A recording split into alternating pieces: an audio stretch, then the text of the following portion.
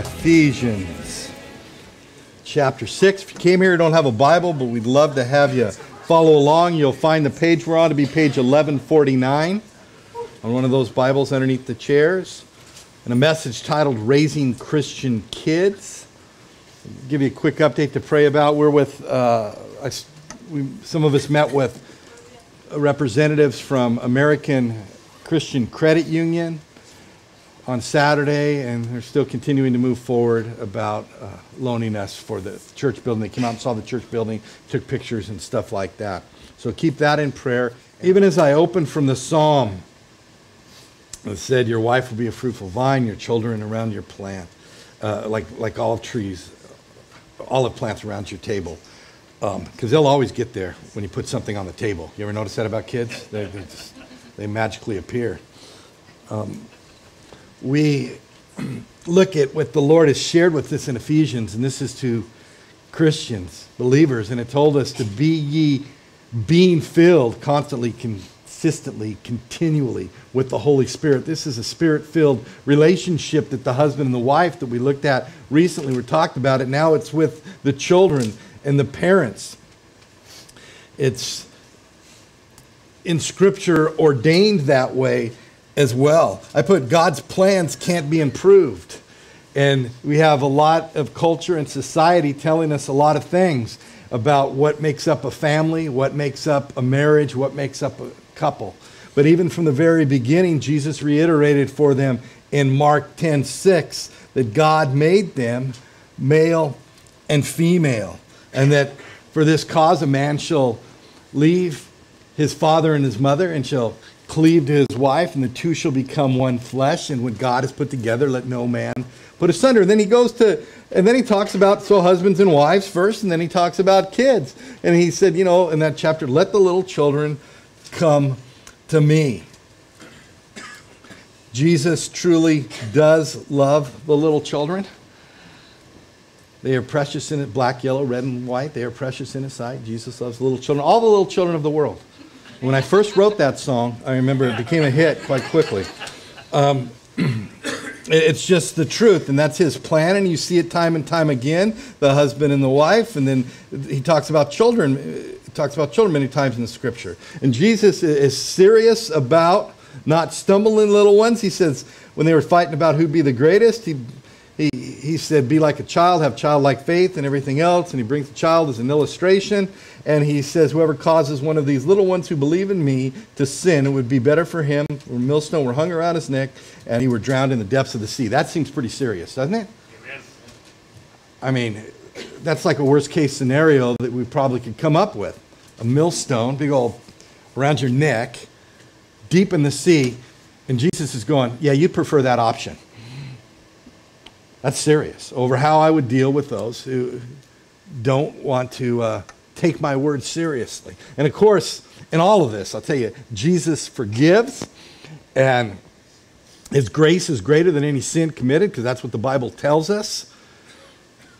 But this truth of children, a younger generation, babes in the faith, not wanting them to stumble, anything else, or bring an offense against them, he's quite serious about it. And this subject of raising children, one of the biggest reasons I want to see the church get built is so we can have that daycare there and really influence the next generation and younger children to know the Lord and to follow after the Lord, to be blessed. Children are a blessing. That's what Scripture says.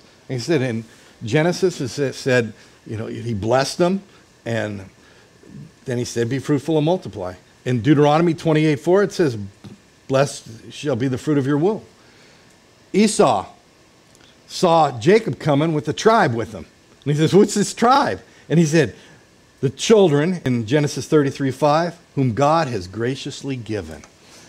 By his grace, children are a gift. They're a blessing, a heritage. The fruit of the womb is a reward. Psalms 127 says, and the Lord has to build the house for it to really be blessing, or we labor in vain. So it is kind of a favorite subject. Lisa and I, we love kids. We love our kids. We love grandkids. And I like to talk about it because we're pretty much done. raising kids. And so now it's a little funner to talk about it, right? We're not in the mix of it. It's a great thing when your kids, you are blessed by the adults they are, though. I tell you, there's nothing greater. It doesn't ever say in the Bible that I need to be a friend to my kids, but we are to be parents to our kids. And when they grow up, there's a friendship there. So for those that don't know, I'll just put it out there and welcome any that are watching online as well, that we have 5 children. We have 2 in-laws. We have 4 grandbabies. And our in-laws are like our children, and we're close family. We're taking a vacation again together, all 13 of us, a baker's dozen, in a month. And we will all return without killing each other and blessed by the experience. And it's a lot easier as they get older and to be a grandparent and say, well, that's, okay, there's your kid. And it's a little easier. But in between our 4th and our 5th, we had a miscarriage. And we believe scripturally that baby is in heaven, that child, awaiting a reunion with her family. We believe it was a girl.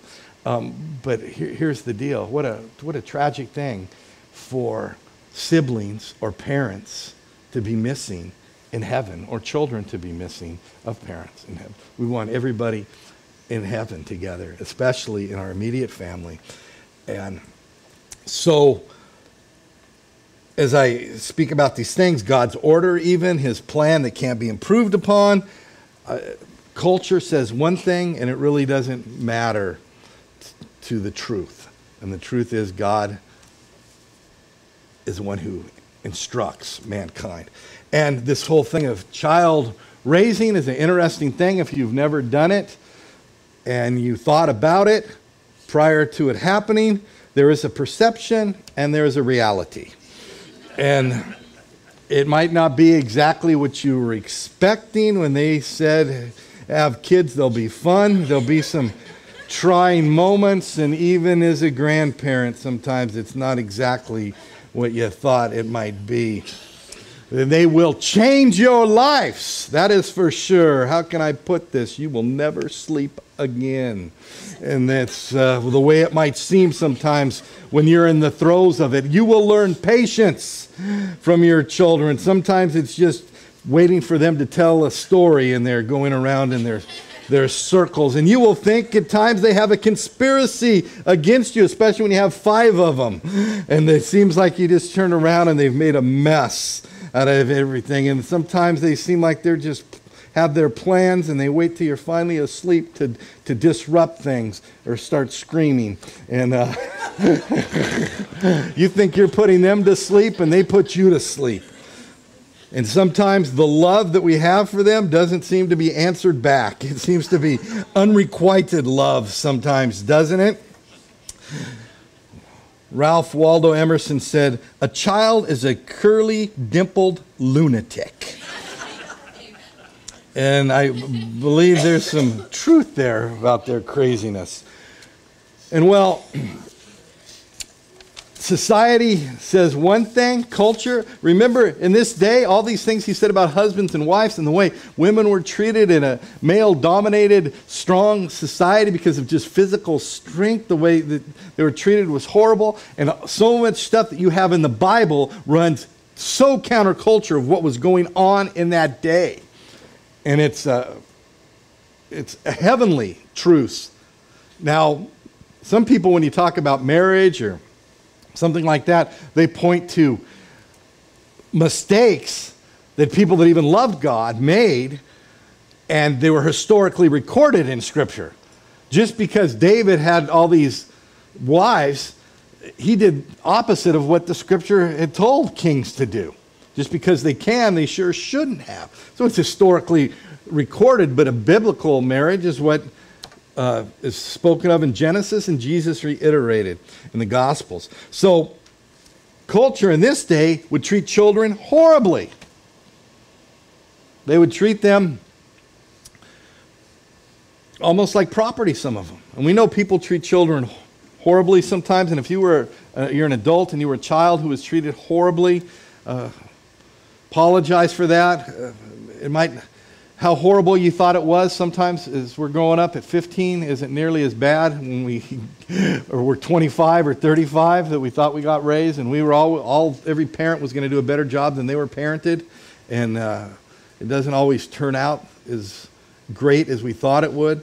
If I had one thing to do over in our child raising, it would be to give them more Jesus. And we gave them Jesus, but I would give them more Jesus than we did. So right off the bat, let's read these four verses. Children, obey your parents in the Lord, for this is right.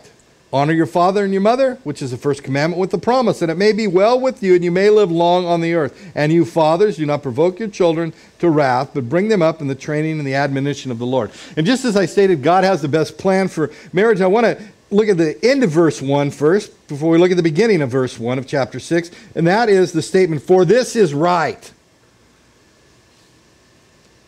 Again, there's culture and society that say that the only thing that's wrong is saying something is wrong about what they think is right. And the truth is that there is a right and a wrong.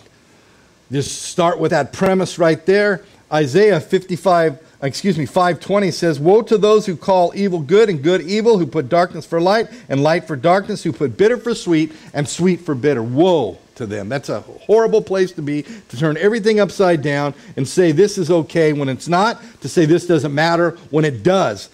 And culture is getting very gray on so many issues that are clearly black and white scripturally. What is one of them here? That it's right for children to obey and to honor their parents. Now, in this messed up right and wrong world, it's funny with all the double standards that they are. If you remember Lois Lerner, who in 2014, as this, in her position said, well, we lost the emails. I plead the fifth. We don't know what happened. All those emails that they were looking at, because it came out that they were targeting certain people. Now, in a pundit, a cartoonist, has the picture here of saying, and because of a series of complicated crashes, Lois Lerner and 6 of her staffers lost all of the emails from the relevant time period forever. The end. It's a fairy tale. And it has a picture of even a kid in a cartoon going, well, I don't buy that. There's a lot of things that are excused by some who are perpetuating sin. Well, what do I mean? Let's turn this around. It's tax time. Go ahead and tell them, well, you just lost all your records. You don't know where you're, see how good that works for you. So it's double standards. There's a mixed up world, but there is a right and a wrong. So that's just the premise right off the bat. And I say that the Bible tells us what's right and wrong. And it says here, children, obey your parents. So this is one of the few places that's given to an address of children. It's like this portion of the Bible is written to children, to kids. Now, even though I said we're pretty much done, there's a reality that your kids are always your kids. I get that. Even when they're grown and they're adults. But throughout Scripture, it tells us of different instances in a few spots, just a few spots, that is specifically addressed to children, like this here, to kids. And so I put, like, excuse me, I'm talking to you. It's children who this is given to specifically. Children. Like in Deuteronomy 5:16, honor your father and your mother as the Lord your God commanded you, that your days may be long and that it may go well with you in the land of the Lord your God is giving you. Time and again, when it speaks to children, it speaks to them and it tells them a couple of things: to honor and obey. And it's like, are you listening? Because again, Jesus reiterated a command and said, Honor your father and your mother, and he who curses his father and mother, let him be put to death. Now, could you imagine if that was carried out today? The population would be diminishing quickly. There is a lack of respect in our society that's huge. There is a problem that's out there where it's not enforced for respect and obedience. And kids, children need to be told this. It's one of the 10 Commandments. Like it says, the first one with the promise, obey. Obey. Rebellion, it's like the sin of witchcraft. It's a horrible thing. So kids, you have one job. And it's in like two parts. It's to honor and it's to obey. This teknon, the word he uses here, Greek doesn't, it speaks of those that are toddling to grade school to teenagers. It's not just the little tiny ones. It uses a broader scoping word in the Greek to speak to those different stages of life. But it starts in the toddler stage. It says in Leviticus this, every one of you shall revere his father and his mother and his father. Any of you ever have a job that you did and your boss told you to do something and you weren't too keen on your boss at all? You rolled your eyes, you talked smack, you didn't care for them at all. Outside of the workplace, you would never, ever want to talk to them, basically. That attitude is not to be expressed to parents at all. I realize not everybody's had great parents, but we are to honor. So it's action and it's attitude. What is the action? Obey. Do what they say. Lisa's, one of her catchphrases for a lot of years was that slow obedience is no obedience. I'll do it. I'll get to it.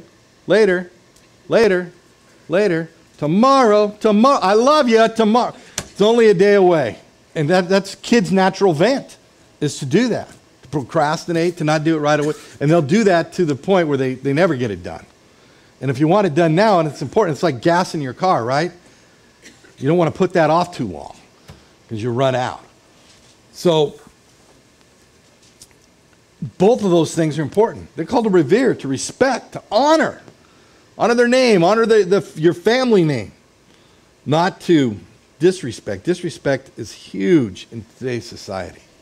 Culture has a whole different thing, and it's raised a lot of brats. It really has.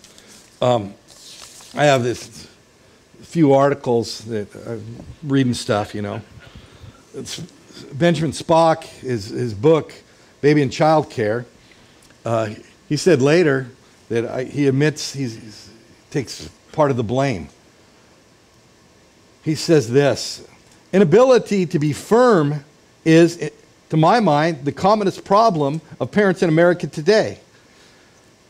He said, the resulting brattiness of America's children, at least in part, is due to the experts, the child psychiatrists, psychologists, teachers, social workers, and pediatricians like myself. In the 20th century, parents have been persuaded that these are the only people who know for sure how children should be managed. This is the cruel deprivation that we professionals have imposed on mothers and fathers. Of course, we did it with the best of intentions. We didn't realize until it was too late how our know-it-all attitude was undermining the self-assurance of parents. God knows what he was doing, and any parents, that is your child that God knew was coming. He has given us, as parents, a stewardship of that child.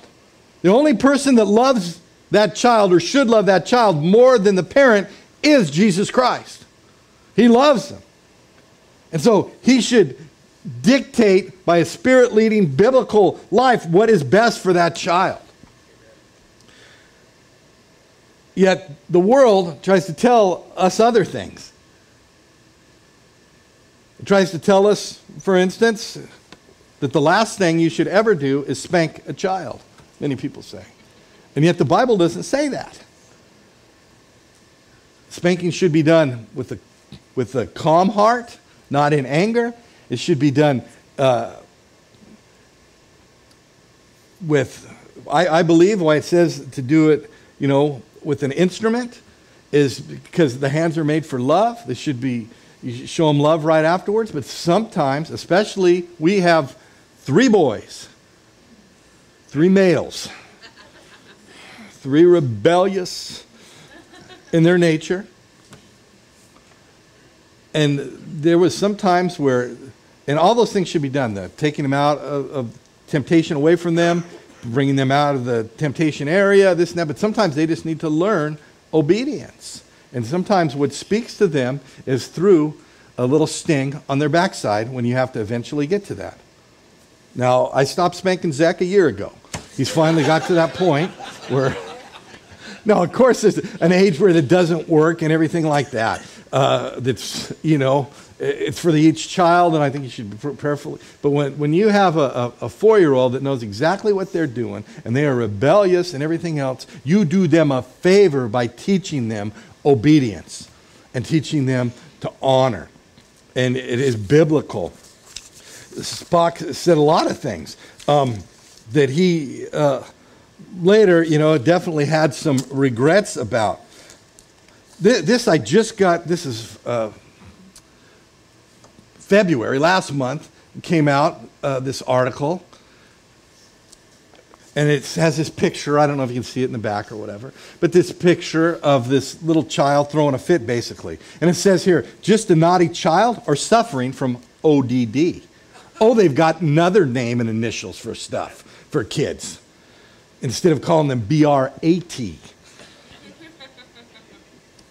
And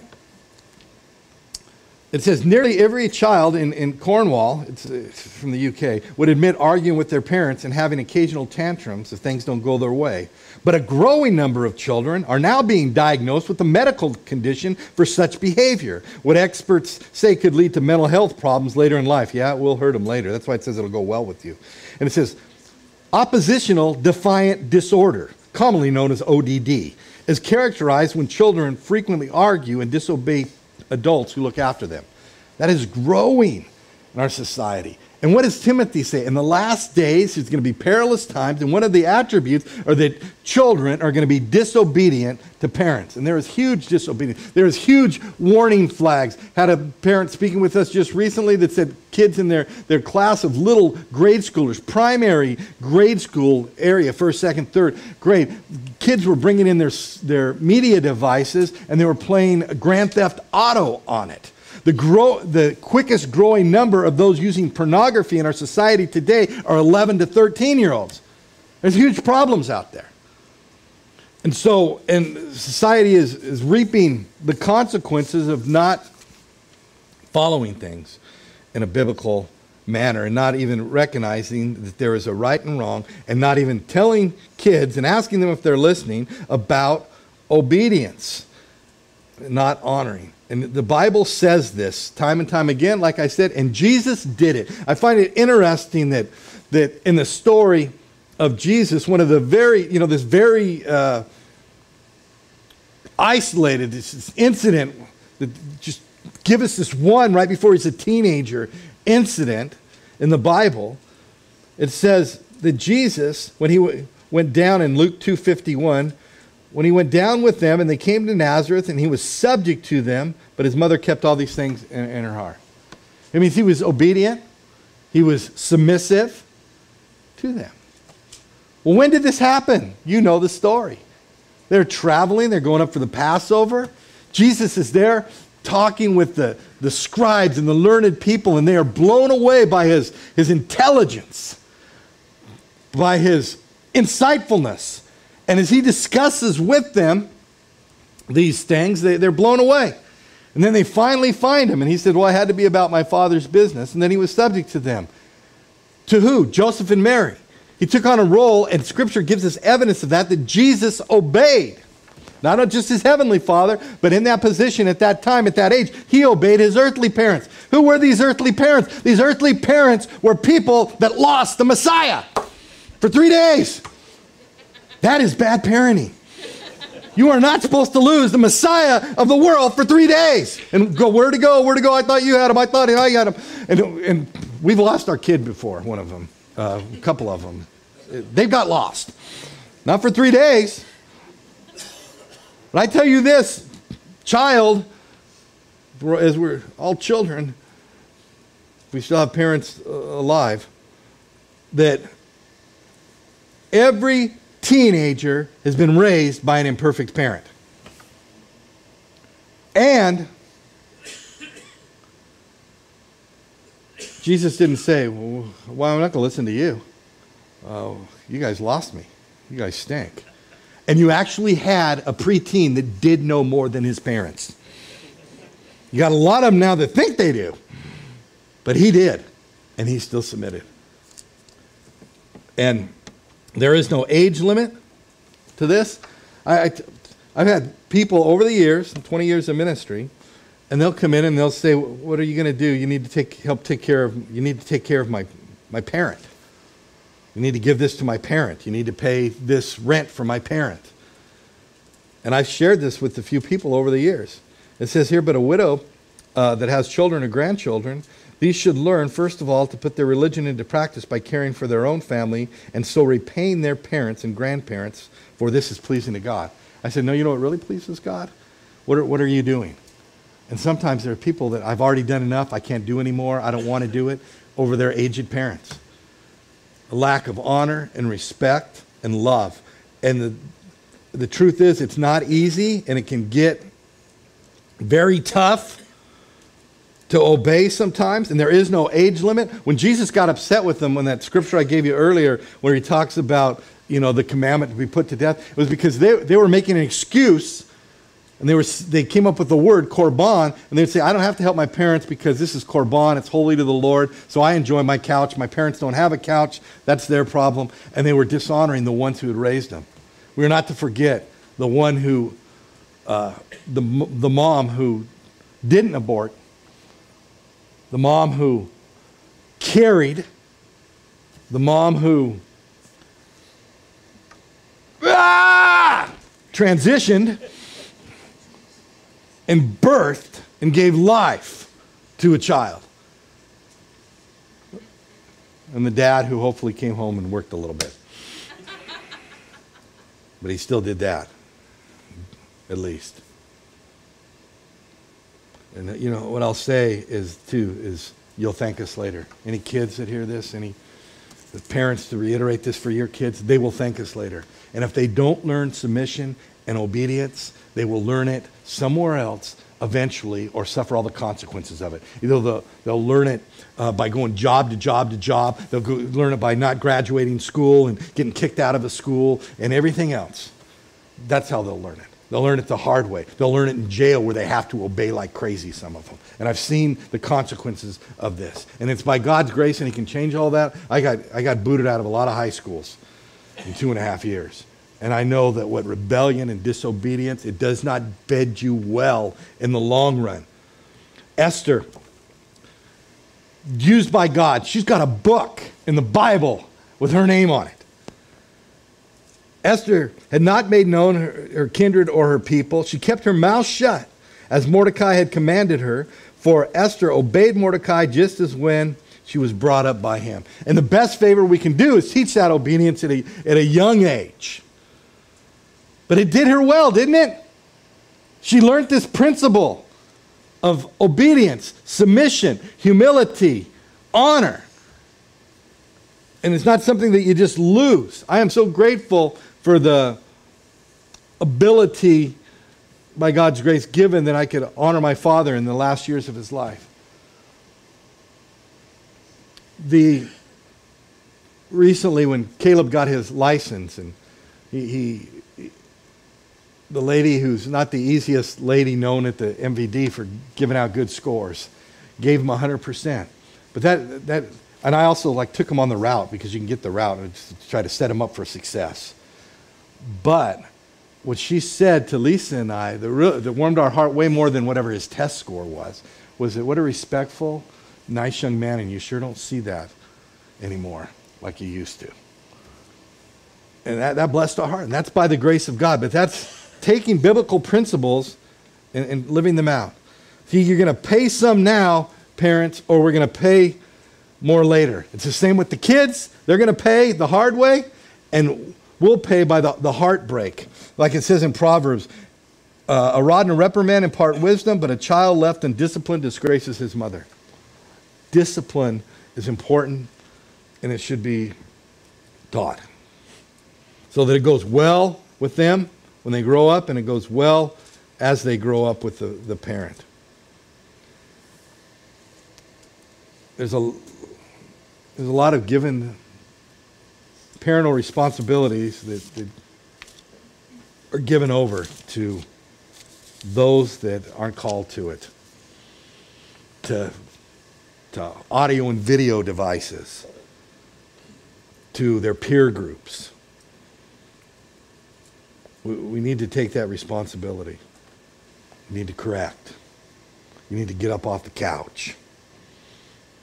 You need to make sure that they do obediently what they're supposed to do when you tell them to do it. We need consistency in raising kids. And it's repetitive and it's over and over, but it needs to be that way. Obey there, it's in the present imperative. It's constant, continually obeying that should be carried out. And we are responsible, even as it says in verse 4, and you fathers, don't provoke your children to wrath, make them mad, teasing them, but bring them up in the training and the admonition of the Lord. And you pay now or you'll pay later.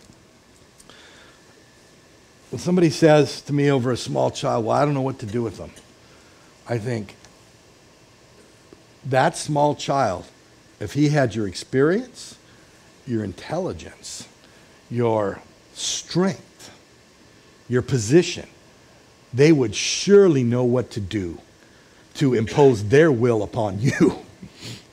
Correct? And it is not, and sometimes what goes for cute isn't cute when you think about the consequences of it. Throwing a fit isn't cute. Them telling you what to do, where to go, when to do it, isn't cute. It's rebellion. And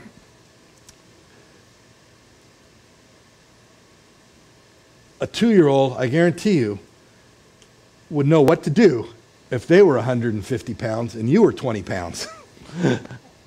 They would pick you up, they'd move you, they'd put you in time, they would impose their will. We are called with a stewardship and a wonderful responsibility to lovingly impose our will upon them, but not knowing what to do with them, no, that's on the parent. And the sooner it gets disciplined with consistency and love and everything else, the better off everyone will be. It says there that we are not to provoke them, but to bring them up in the training and the admonition of the Lord. Spiritual activity, church, Christians, if we're a Christian, should be, if we have an influence in our grandkids' life, in a neighborhood kid, whatever, it should be the priority. In society, everything else wants to take the time first. Everything else is more important than church, prayer, Bible reading, all kinds of things. But if we really believe that what we say we believe, that Jesus is who he says he is, that there is a heaven and a hell and everything else, there's an eternity, then how important is it that we make these things our priority?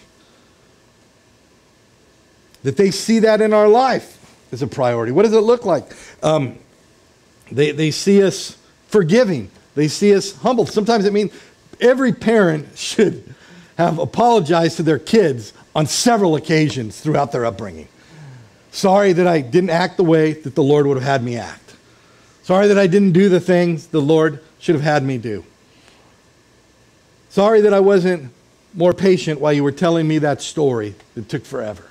Sorry that I didn't show you more love. Sorry that I didn't give you more of Jesus in different occasions. It says to train up a child in the way they should go, and when he is old, he will not depart from it.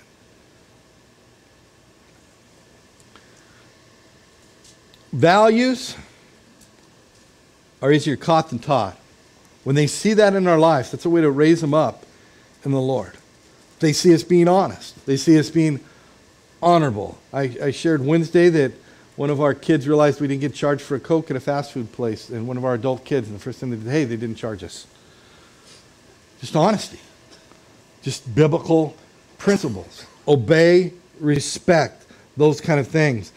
And the biggest lunacy that I think could be out there, if we believe all this that we say we believe, and when I've talked to people, they, well, I'm a Christian, everything else, and I say, so what are you doing with raising your kids for Christ, raising Christian kids? And some people I've heard say over the years, well, I want them to make up their own mind. And so like when they're 2 years old and they're throwing a fit, you say, oh, go ahead. I want you to make up your own mind about fit throwing. Oh, when do you want to eat? Well, go ahead. It's your choice. How do you feel about crossing the street? Well, you make up your own mind how you want to cross the street, whether you want to look both ways. It's just crazy. We don't do it anywhere else and anything else in any way other. And then yet with this thing that's eternal and most important, we need to guide them and coerce them and encourage them and show them the need of Jesus above all else. These truths. You need to catch these from us. It's lunacy to say, make up your own mind. And those things, like I said, you know what? If you got a 17-year-old and they don't like the food and they throw it at you, is that cute? That's not cute. They don't want to clean up a mess. They don't want to. No, it starts when they're young. And it's exhausting. It's tiring. It's sacrificial. But it is worth it in the long run. And I said, you pay some now or you'll pay more later. I've been with too many parents, too many regrets of children in jail and other things like that. That God had a way better plan. Deuteronomy says, and these words which I command you today shall be in your heart. You shall teach them diligently to your children. They shall talk of them when you sit in your house and when you walk by the way and when you lie down and when you rise up. And I know kids are cute, man. God made them that way so that they live. But don't give them a free pass because of their cuteness. And like I said earlier, spiritual activity, make it the priority if we really believe that. Aria loves to sing already, our granddaughter. And I think she has a beautiful voice. It might be off tone, off key, and crazy, but it's beautiful to me. And she likes to sing Frozen, the Frozen song sometimes. Let it go, and she just chimes in. But I tell you, I had her there just recently on my lap and playing videos, the Christian songs. And I know like Ever Be, the second song Angela sang, she's heard Angela singing that a lot. And when she chimes in on Ever Be, I mean, it's cute. Cute. Let it go. Ever Be, it's spiritual. It's heavenly. It's wonderful. These are the things that are most important and eternal that we want to teach them. And it's so great when you see your kids being taught these things. It's so great when there was earlier Richard and Bob was here and his daughter Destiny and Juanita used to be there. And it's so great when you see 3 and 4 generations of families that follow the Lord. Man, what a legacy. What a favor, if you will, that parents do by training their children. And what a great thing, a reward reaped by the child that honors and obeys. So, Father, we settle our hearts. And, Lord, we thank you for your grace, which covers a multitude of sins, and we all fall short. And I know I sure do, Lord. I don't come as one who have done a perfect job at all in parenting. But I thank you that the investments made and the effort expended and the energy for Lisa and I, God, because of you invading our lives and rescuing us, have given us great reward. We thank you. We can say, along with the Bible, that our children are a great reward and that they bless our hearts. and we're thankful. Lord, do a work in our lives for young parents, for kids. Lord, for those of us that are grandparents now and get to speak into a grandkids' lives. Lord, help us to tell the next generation and the next generation of your goodness. And Lord, we lift up the building to you and ask for your will to be done. In Jesus' name, amen.